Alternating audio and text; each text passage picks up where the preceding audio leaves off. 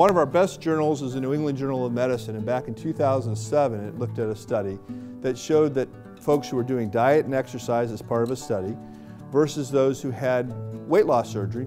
And what they showed is as you went out 10 and 15 years, that the folks who had surgery actually lived longer.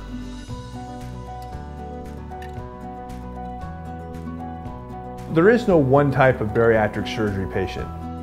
We got doctors and lawyers, different professions, different ethnic groups that are dealing with obesity, and many people are finding weight loss surgery as one way to confront that problem.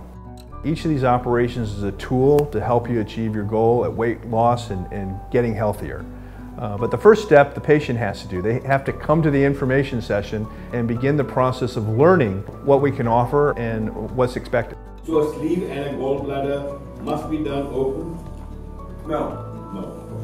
I think the most important thing when you consider weight loss surgery is to make sure you're doing it for you. You can't do it for your spouse, you can't do it for your mom and dad.